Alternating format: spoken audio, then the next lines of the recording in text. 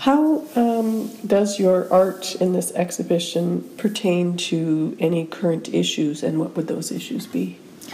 For this exhibition, October Revolution, the topics I've chosen are current ones. I believe global warming is a big one. I'm against GMO food additives. I'm really for female equality, but against female oppression and sexual aggressions.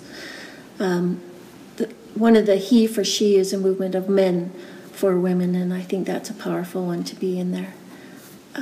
The images that I've chosen are the fist raise, and the reason I use the fist raise is that it's easy to symbolize a grouping, and I think Canada needs a grouping of people that are ready to stand together, to have their voices heard.